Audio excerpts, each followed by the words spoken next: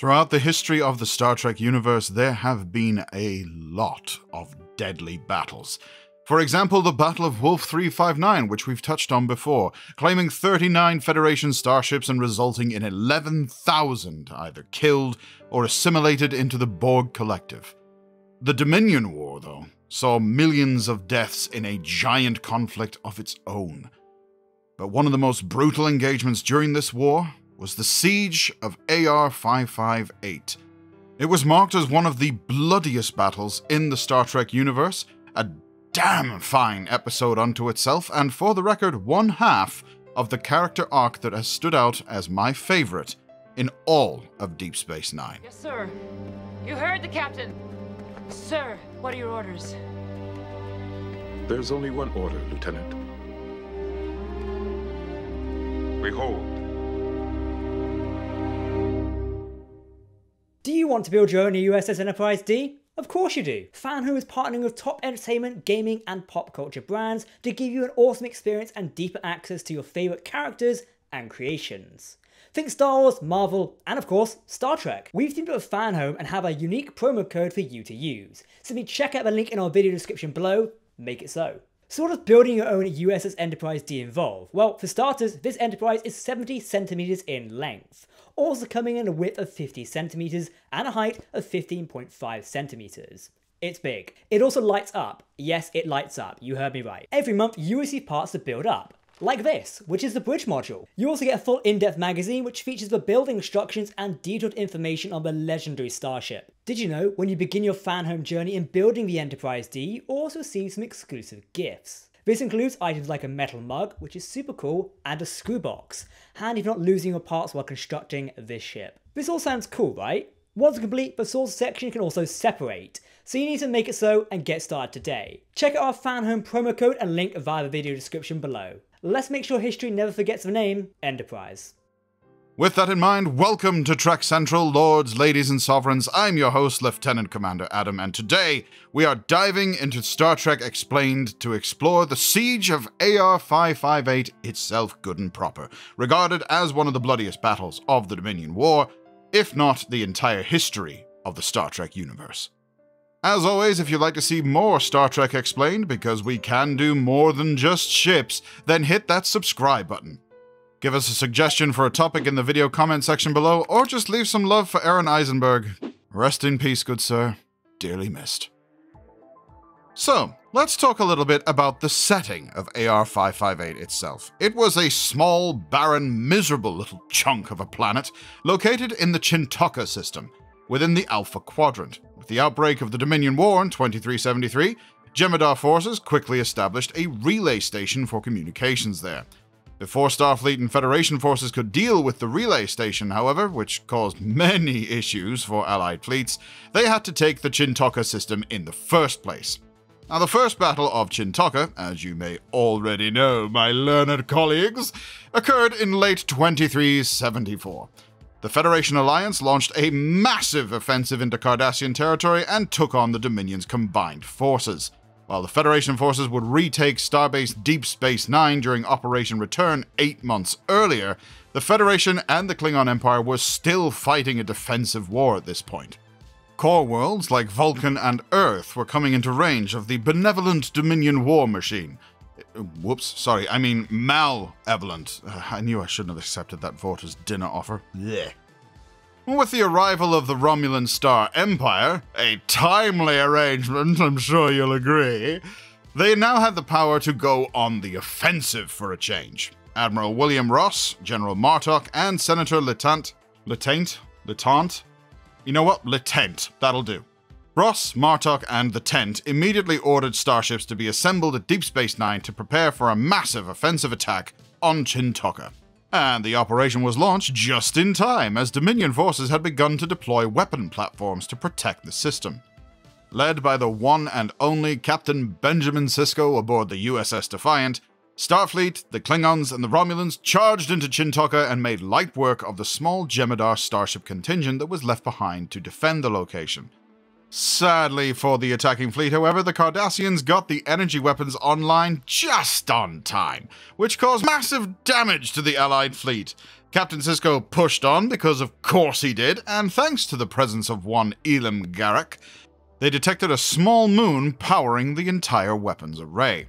While the moon was heavily shielded, Chief Miles O'Brien had the genius idea of imprinting a Federation warp signature onto the shield generator. This turned out to be super effective as the Cardassians' own weapons began firing on their own power source.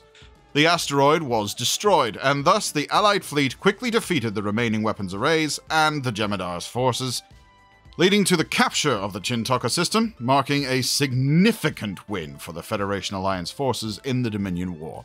Huzzah, Romulan ale all round. Remember the 34th rule of acquisition. War is good for business. Only from a distance. The closer you are to the front lines, the less profitable it gets. So now we have the wider context. What about AR558 itself? Well, fine, let's talk about the Federation's bloodiest battle in a bit more gruesome detail, shall we? The siege of AR558 followed the Federation Allied fleet taking the Chintoka system. The goal of taking this particularly petite planetoid was that it housed a Dominion subspace communication array, sometimes called the Relay Station. The idea of taking that was to tap into Dominion communications and garner a massive intelligence foothold on fleet movements. A small Federation ground troop deployment was sent down to the planetoid under the command of Captain Loomis and Commander Parker. Upon landing, the Federation forces pushed the Jemadar troops out of the Relay Station. However, doing so allowed the Dominion troops to plant cloaked mines throughout the facility. Federation personnel on AR558 took to naming these mines Houdinis, and for damned good reason. The Federation left 147 soldiers to guard the station, while engineering personnel disabled the communication array's security grid. Reinforcing the planet and the soldiers was an extremely limited affair. The Federation Allied fleet barely kept a grip on Chintoka, and Jemadar attacks on supply lines meant that reinforcements could never really get there in any reliable time. While the Federation forces held on to AR558, the remaining Jemadar troops entrenched themselves. They placed in excess of 2 columns on the planet and would frequently attack the now Federation-held outpost. They were hoping to break their lines. The troops stationed on AR558 were supposed to be relieved 90 days into the mission. This, of course, never happened. Instead, they were left there for about 5 months. By the time reinforcements arrived, Captain Loomis and his second-in-command, Commander Parker, were dead. Therefore, the contingent was now in the command of Lieutenant Nadia Larkin. Eventually, Captain Benjamin Sisko of the USS Defiant arrived to deliver supplies. When the captain and his command crew beamed down, there were 104 soldiers already killed in the line of duty. Those who were still alive suffered from combat stress and a large amount of PTSD. Thankfully, Sisko and a small contingent of Defiant personnel decided to stay on AR558 and reinforce the Federation forces. However, this would only bolster the Federation soldiers' total to a mere 48. The additional expertise of the Defiant crew allowed the Houdini mines to be located, vastly reducing the chances of further casualties. But Ensign Nog, who was played by the late great Aaron Eisenberg, led a scouting mission to locate the Jemadar campsite. Now, as a Ferengi, Nog had the advantage of sensitive hearing. His valiant effort, no, not that one, in scouting the camp confirmed how many Jemadar the Federation forces faced. Larkins and Reese decided to accompany Nog on the scouting mission. However, the ensign was severely injured during its course, taking a particularly violent arrow to the knee when the party attempted to avoid a Jemadar patrol. Lieutenant Larkin was also killed in action. Thankfully, Reese manages to carry Nog back to the camp, but sadly it is revealed that the young ensign would lose his leg due to the injuries he sustained. This left Quark, who had been on a mission for the Ferengi Grand Nagus on the planetoid, a little bit knocked. He accuses Captain Sisko of seeing Nog as an expendable cannon fodder. The argument heats up quickly. Sisko's equally furious and fed up with Quark. But it's clear to everyone that the stress of AR558 and the current situation is getting to everyone, regardless of rank. But I bet you wouldn't send Jake out there. Jake is not a Starfleet officer. Esri Dax, for her part, had been working with crewman Kellen, who was absolutely not Will Robinson. What are you talking about? While not being an engineering or science officer herself, Esri could use the experiences of her past hosts to understand the technology behind the communication station. Dax modified a tricorder to cut through the jamming signals and therefore scan the whole compound. Working with Kellen, the pair discovered how to recalibrate it to find the Dominion's subspace mines. It's a sometimes overlooked irony in the situation of this entire episode, how inhumane the Houdini weapons really are. They were thought to be something only the Dominion would consider using. But with Esri and Kellen's wizardry, well, now they were in Federation hands, and their position was quite desperate. And you know what that means. Many of the crew reasoned that the weapons were much friendlier now that they were under Federation control, and they were successfully reprogrammed to be used against the now approaching Jem'Hadar. Captain Sisko and his crew took up positions ready to defend the base, while Dr. Bashir decided it was time for a little music, and play the recording of "I'll Be Seeing You" over the base's sound system. While the reprogrammed mines do cause heavy casualties for the Dominion troops, it does not kill them all. As we know, victory is life. Yelling war cries, the Jem'Hadar troops rush the Federation forces as both sides open fire on each other. It's carnage in this scene. As soldiers go down, they begin jumping over barricades as the phaser fight soon becomes a battle for survival. Both sides resort to bloody melee combat. Even Reese takes out a Jem'Hadar with a knife, but unfortunately Vargas is stabbed square in the back, while Kellen is just shot and killed, saving Esri Dax in the process, but during production causing the atmosphere to break rather hilariously when Ira Stephen Bear yelled, "Star Trek just killed Will Robinson." Well done indeed. Quark, for his part, even got a shot in of his own, as he was guarding Ensign Nog and was forced to kill an enemy soldier with a phaser pistol. In classic 80s action heroes screaming all the time you've got the trigger pulled away. Captain Sisko is knocked out and kicked to the ground while fighting with everything, it seems. Believing he is about to die, he drifts out of consciousness until he sees a Jem'Hadar soldier above him looking like he's about to drop an axe on his face. And then he wakes up, finding Reese standing over him. The siege of AR558 is over, at least for now, and the Federation forces have held the location. Those were our orders, sir. It's a shocking victory, as most soldiers around the base are now dead. But thankfully, the USS Defiant and the USS Veracruz arrived to pick up the survivors, and the Veracruz also delivered new, fresh-faced personnel to reinforce the now fully captured communications array. All in all, joking aside, probably one of the best written and best produced sequences in Federation, never mind that, Star Trek history. After returning to Deep Space Nine, Sisko and Kira review the most recent Dominion War casualty list, whereupon Sisko reminds her, They're not just names. It's important we remember that.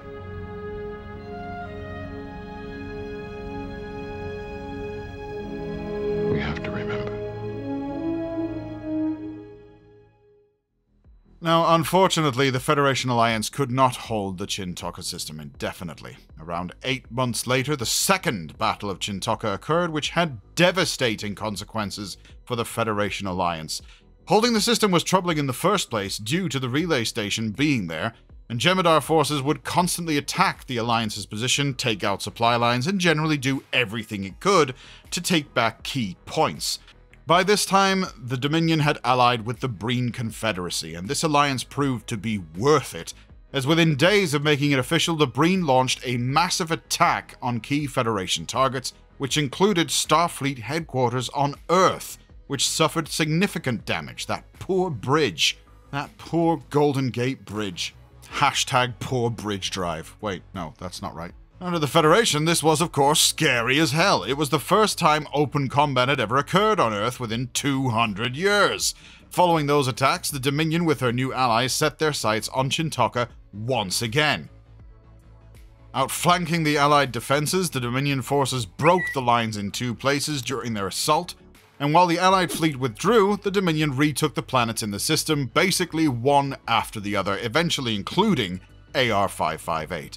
Thankfully, Federation forces had been pulled out of the location beforehand, though. and Starfleet and the Allies rallied their ships to push a counterattack to engage the Dominion and remove them from the system. General Martok even took command of 312 Allied warships and rallied them to take on the Dominion fleet. But upon entering the system, the fleet thought they had the upper hand, quickly making light work of several Breen warships. However, it didn't last very long. The Breen retaliated by firing off a volley from a new energy weapon, which could devastate the Allied fleet. It completely disabled a ship's primary systems. All of them. This, of course, included weapons, defenses, engines, kitchen sinks, and more. Ships like Captain Sisko's USS Defiant, fine, I'll admit it, were crippled immediately. Following the effective use of their energy weapon, the Breen and Dominion forces switched to conventional weapons and targeted the completely defenseless fleet with a bunch of torpedoes. Given that the entire Allied fleet of ships were vulnerable and unable to take evasive action or even fire back, they were destroyed extremely quickly. Allied forces were faced with no choice on what to do and scrambled to escape pods in a bid to flee the carnage. Captain? She's a fine ship. No one will argue with that. But like you say, it's time to go. But rather than destroy fleeing escape pods, the Dominion leaders chose to shapeshift into Sun Tzu's space-dwelling cousins and allow them to escape. They believed the survivors would spread fear through the Alliance with tales of the destruction and the new energy weapon. As the Allied fleet was quickly destroyed, resulting in arguably the worst defeat the Allies suffered, the Dominion forces retook Chintoka, marking the Second Battle's end. Coincidentally, while the Second Battle was a significant win for the Dominion, it also started to fracture its hold on the Alpha and Beta quadrants. At this point, Damar, leader of the Cardassian people at this time, and also probably the best developed secondary character I've seen on DS9's run in my opinion, broke away from the Dominion and insisted the Cardassians rebel against them, because they were now being oppressed. Doesn't that sound familiar? I call upon Cardassians everywhere. Resist. Resist today. Resist tomorrow. Resist till the last Dominion soldier has been driven from our soil. The battle might have been a significant loss for the Allied forces, but the timely rebellion of the Cardassians against the Dominion bought them some much-needed breathing room. So with the loss of AR558 during the Second Battle of Chintoka, many ask if the battle was even worth it in the first place. The Dominion retook the planet following the Second Battle, and it was put under their rule again. Presumably, the relief Starfleet forces that the USS Veracruz beamed down have been evacuated. We hope. We'd imagine that either the relay communication station was destroyed by Starfleet on the way out, or the Dominion recaptured and began to use it again. But ultimately, the battle was worth it. Holding the communications array allowed Starfleet to tap into Dominion communications. But what do you think of the siege of AR558? Was the loss of the Starfleet forces and Nog's leg worth it? Should the Federation have sent down more reinforcements in the first place? Could the whole affair have been avoided if somebody had just decided to, I don't know, blow it all up? Probably. But then again, I am unhealthily obsessed with shiny kaboom lights. Let us know what you think in the comments below, and if you want to learn more about the Star Trek universe, then go ahead and suggest a topic. I personally am still waiting for somebody to suggest tribbles, because those little fellas really need a bit more love. Until then, if you want to keep up to date on all the latest Star Trek news, lore, and more, then hit that subscribe button to never miss a video from the team here at Trek Central. You can also follow us on social media or join the community Discord server. But for now, I've been Lieutenant Commander Adam. Thanks for watching, and we'll see you next time. Live long and prosper, my friends.